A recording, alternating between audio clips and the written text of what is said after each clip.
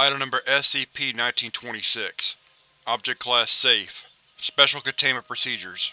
Instances of SCP-1926 are to be contained in a well-lit, whitewashed containment chamber measuring 10 meters by 10 meters by 3 meters. This allows 4 meters squared for each family. The chamber is to be supplied with 65 sets of colorful plastic blocks. Description: SCP-1926 is a group of 65 animate children's plush toys. SCP-1926-1 is a collective designation for 64 of the instances of SCP-1926. Instances of SCP-1926-1 are bipedal, lack arms, and stand 0.7 meters tall. The instance's legs appear to be made from children's-sized black and white striped leggings.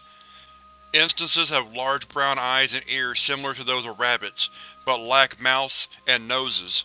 As of this writing, there are 43 adult instances and 21 juvenile instances of SCP-1926-1 in containment. Juvenile instances are half the size of, and do not mature into adult instances.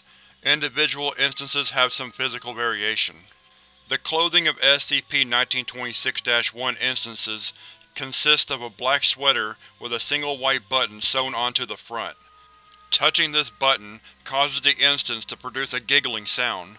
The process by which this occurs is not known. Adult instances reproduce by pressing their buttons together. After this, a juvenile instance will slowly bud off from the front of one of the adult instances, growing as it emerges. This has occurred 5 times since SCP-1926-1 were contained. There is one adult instance, SCP-1926-1-43, who is not paired with another adult instance. SCP-1926-1-43 has assumed the role of alerting SCP-1926 to the presence of humans in the containment chamber. Instances of SCP-1926-1 operate in family structures of 2 adult instances and 1 juvenile instance each.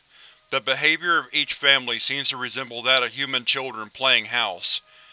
Instances of SCP-1926-1 use their legs as arms to pick objects up, make human-like gestures, and interact with one another. Instances of SCP-1926-1 enjoy engaging in group recreational activities using children's toys. In the absence of these, they tend to fight with one another. SCP-1926-2 is a juvenile instance of SCP-1926 that is 0.2 meters tall. SCP-1926-2 lacks several features typical of SCP-1926-1 instances.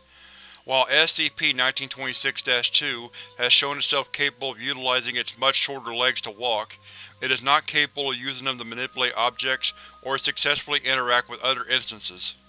SCP-1926-2 is avoided by all instances of SCP-1926-1. SCP-1926-2 tends to focus its attention and interaction attempts on SCP-1926-1-43.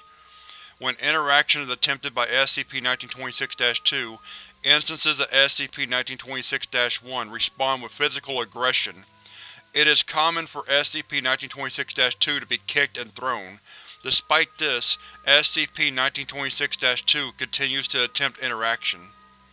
Instances of SCP-1926 shiver, make whimpering sounds, and are apt to group closely together when in the dark. This is the only time at which the presence of SCP-1926-2 within the group is tolerated by the SCP-1926-1 instances. Addendum: the following text is sewn into a tag attached to each instance of SCP-1926-1. Meet the Mewts. The Mewts are magical creatures from a place that is so far away it's right next to your dreams. They don't have mouths, so they can't speak.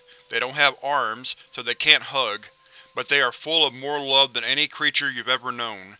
They exist to watch over us with their big, knowing eyes.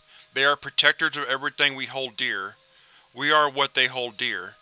The following text is sewn into a tag attached to SCP-1926-2. Meet Flopsy. Flopsy failed to protect everything we hold dear. Flopsy failed to protect us.